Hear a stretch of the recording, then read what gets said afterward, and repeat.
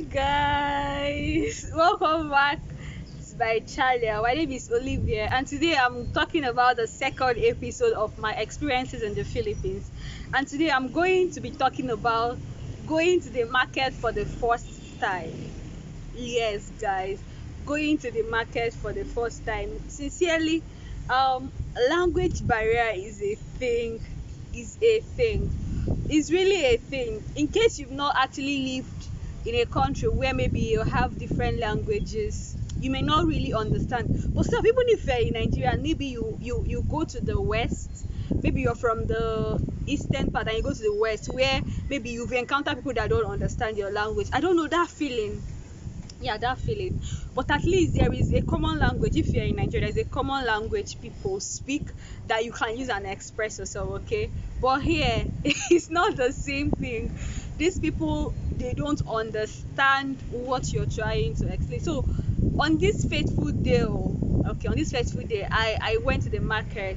So I wanted to buy wool. I think I'm going to insert a picture of wool. If you're watching, you should know wool that they used to make hair. Yeah, wool. So I went to the market though, and I went to the first shop. I told them that I'm looking for wool. That I explained it to them. So the man said, we don't have it. This. He now said, go to that place. So I went to. I went to the place he said I should go to. They say, ma'am, we don't have what you are looking for. You can go down now. That's how I kept going down. That's why I kept going down. And I didn't see it. And the more I explain to them, it looks as if the more I explain to them, the more they get confused. And the funny thing is that some people will even see you approaching because you're a foreigner and they don't understand English. They don't understand what you're going to tell them. They're just going to start moving away. They won't even allow you to come closer to them. Okay, so it was kind of frustrating that day. It was kind of frustrating. And to say the fact that I forgot, like, it didn't occur to me that I would have gotten a picture of what I was looking for. Sincerely, it didn't occur to me that I would have gotten a picture of what I was looking for to show them, because I felt when I explain it to them now, they are going to understand. That's how I went round the market that whole day. I kept going round and round, and I was not able to get the wool. So I entered my transport and went back home. Effort wasted. So what happened was, I went. When I go back, I told one of my friends that, see, I went to the market to buy this thing, and they kept telling me, go here. When I go there, they say they don't have it. When I go there, they say they don't have it. When I go there, they say they don't have it. She was like, Dad, did I show them a picture? I said no, that I didn't have a picture. That I felt when I explained it that they were going to understand me. She was like, okay, that the weekend of that day we are going to go to the market together. I was like, thank God. So my brothers and sisters, the weekend of that week, that was how me and this my friend went again to the market together this time around. So when we got to the first shop, that very first place I went the last week, we explained to the man again. We didn't show him picture. We explained to the man. The man was like, hey, just go down, keep going. So I told my friend that this is what this man told me the last. I said, don't worry, let's just go down. So we went to that shop, the place he pointed. We went there, but I think that first man really understood what we were looking for. Just that the rest of the people that we are going to did not understand what we are looking for. Okay, so apparently what they call it is yarn. Well, in Nigeria we call it wool now. Now we've been saying wool. They say they don't know what it is. So we went to that other shop and we explained to the person there, two girls, so young girls, we explained to them what we are looking for. They say they don't have it, that we should go to somewhere like that. We kept explaining it to them. So as my friend was explaining me, I was not looking around. I was looking around the shop to see if maybe I could see a resemblance of what I was looking for.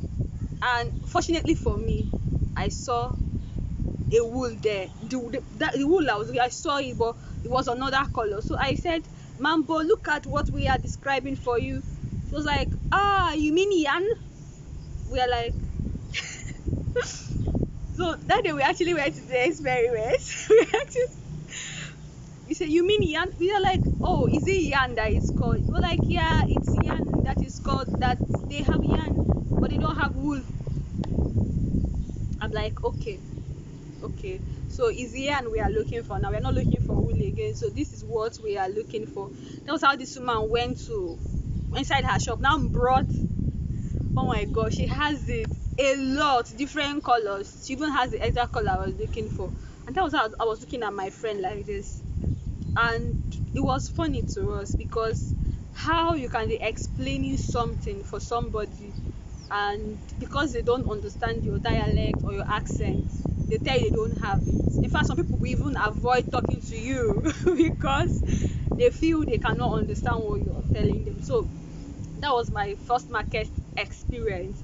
Then the second one was a friend of mine also. I felt like, okay, maybe I just have a lot to learn in this country finally. So a friend of mine went to market, I think the following week. He wanted to get a net, like the net they put on the window. So that was how he went to the market too. He was telling them he wants to get nets.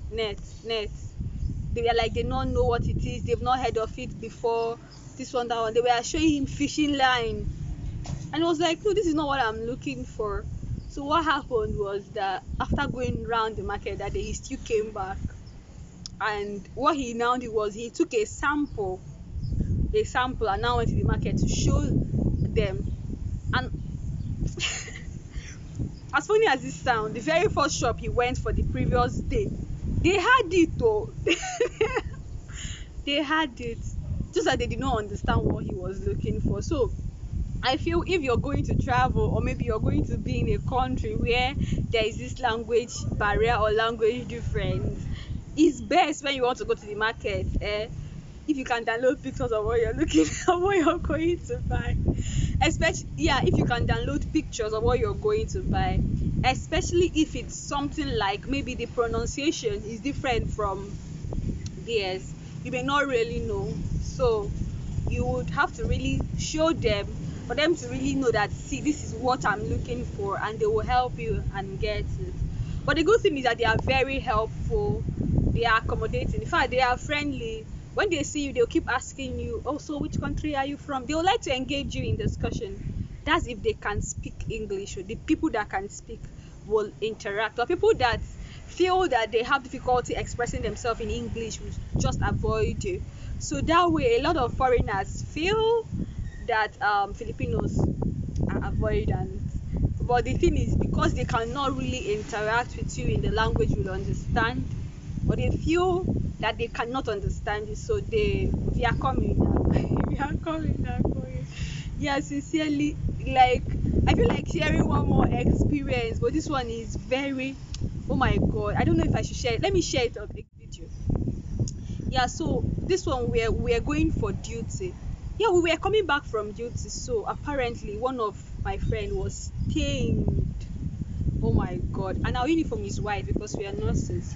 So, and Filipinos were walking behind us. These people did not tell her that she's stained. I feel because they did not know how to talk to her. They felt, I don't know, maybe they felt she's going to, I don't know, maybe they felt that she's not going to understand what they are saying or something like that. And the distance was so much.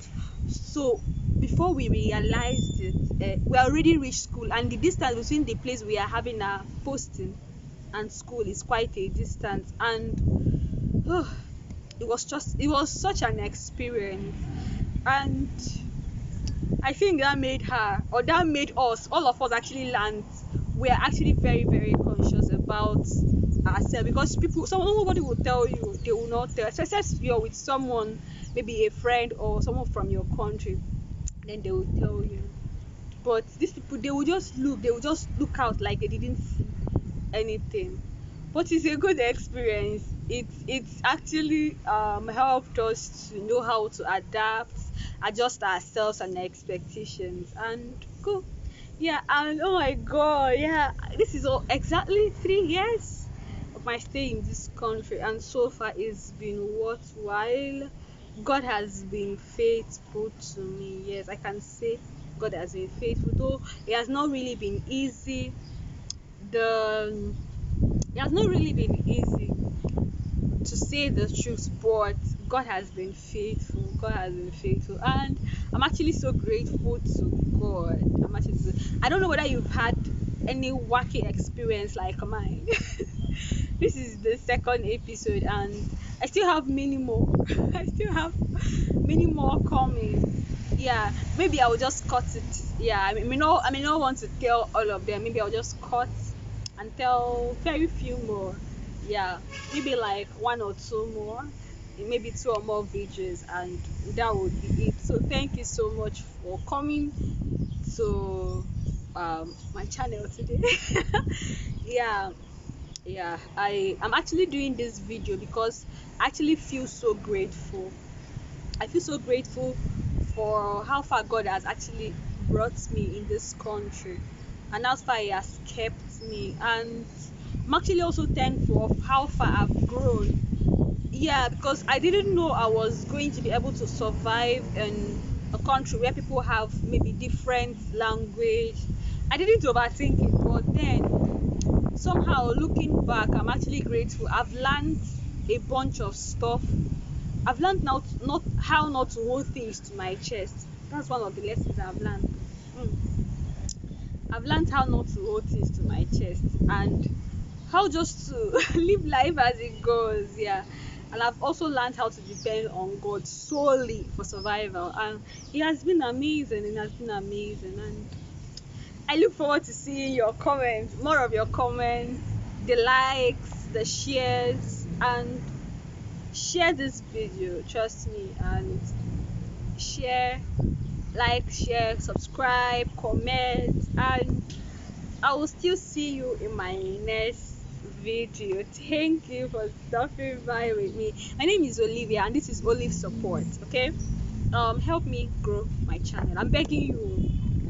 Thank you. God bless. Just remember that you are loved. I celebrate you. Thank you.